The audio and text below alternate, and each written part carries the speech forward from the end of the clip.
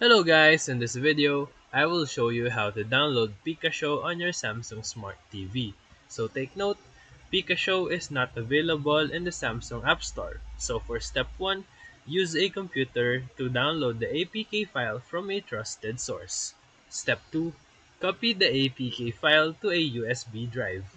Step 3, insert the USB drive where you downloaded the APK into your Samsung Smart TV. Step 4. Open the File Manager or My Files on your TV to access the USB contents. Step 5. Before installing, go to your Settings, then Security, and then allow installation from unknown sources. Step 6. Select the Pikashow APK and install it to your TV.